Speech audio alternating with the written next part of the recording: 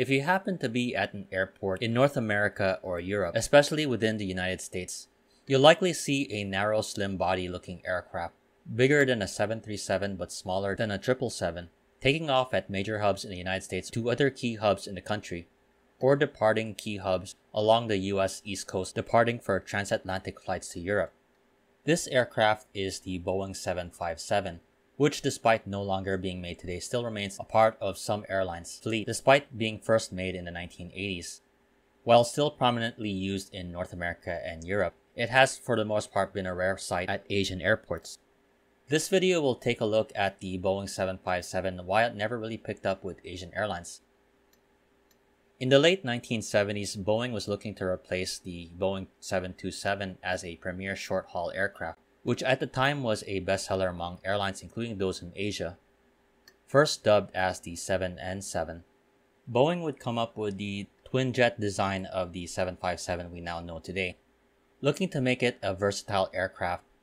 It featured a high thrust-to-weight ratio for better usage in hot and humid environments, and with the size of the aircraft would be capable to operate in smaller runways. At the same time, Boeing was also developing another twin-jet, the 7X7, which we now today refer to as the 767 with a longer range and higher capacity. Both the 767 and 757 projects shared similar features, among them the common type cockpit rating, allowing pilots of either aircraft to operate the other.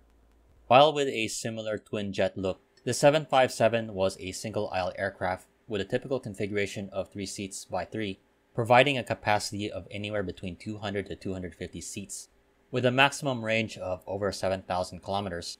Eventually, it would see its first service with Eastern Airlines in 1983, the first of what we now know as mid-size aircraft to take flight, yet with the reach comparable to the likes of the Airbus A300, which was introduced nearly a decade prior. Despite the early challenges such as the growing deregulation amongst the US carriers, eventually airlines saw it as a solution for the growing noise complaints and congestion at the airports, paving the way for the 757 to become the premier short to medium haul aircraft among the US-based carriers.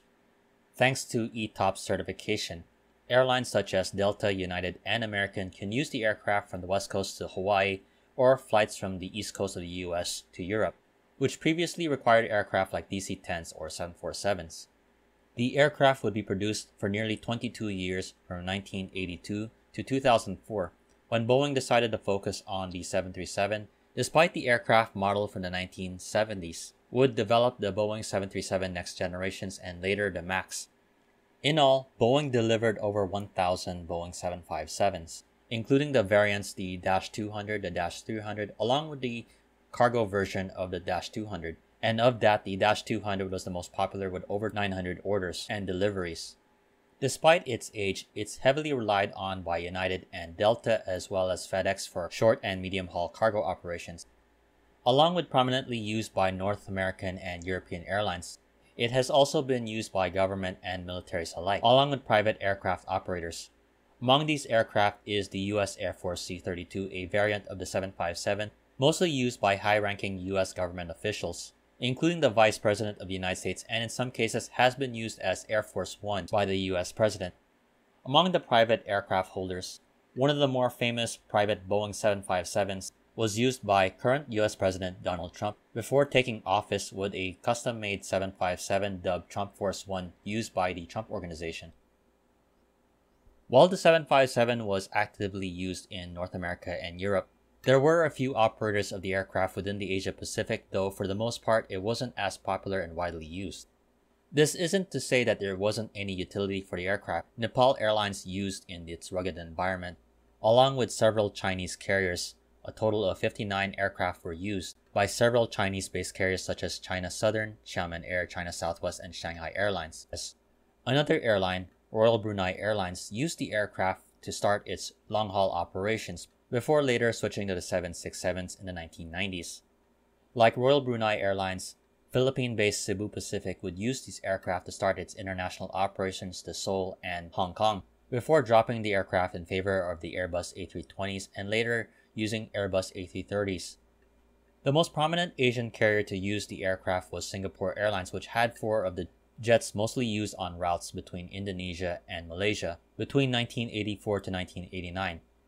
The airline would switch to the Airbus A310s, which were more popular with the travelers, with the twin aisle versus the single aisle 757, and the airline could use containers to fill the cargo hold with a shorter loading time.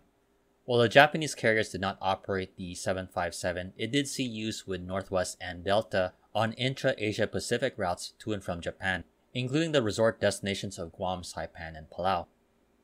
Currently, these aircraft are being replaced or plans are being made for their replacement, and today it's often a very rare sight to see these aircraft, unless you see them as a cargo aircraft from Air China or China Postal. And there isn't any demand for these older aircraft, such as in the case of Nepal Airlines, which has been struggling to sell an old 757.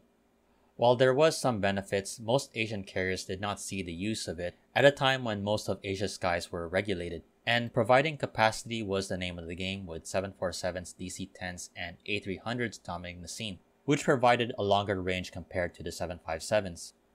Another point to consider was the 767 usage, which, with a larger capacity and a twin-aisle configuration, was more popular and purchased by several of Asian carriers, such as All Nippon Airways and Japan Airlines, which currently still uses the aircraft today. For the most part, most Asian carriers have stuck with the 737 and Airbus A320 for most of its short-haul needs, though with the Airbus A321 and its long-range A321XLR offerings coming up from Airbus, the conditions in the United States in the 1980s with growing congestion and crowding at airports could be seen as a similar situation going on in Asia, with the growing need for bigger capacity on aircraft while being able to use smaller airports. And it seems, unlike the Boeing 757, Airbus seems to have a better timing with the aircraft needs in Asia, as Boeing remains in a situation with its answer, the 737 MAX, in limbo due to the scrutiny it has faced, along with the new midsize aircraft concept, or the NMA, which is still in development.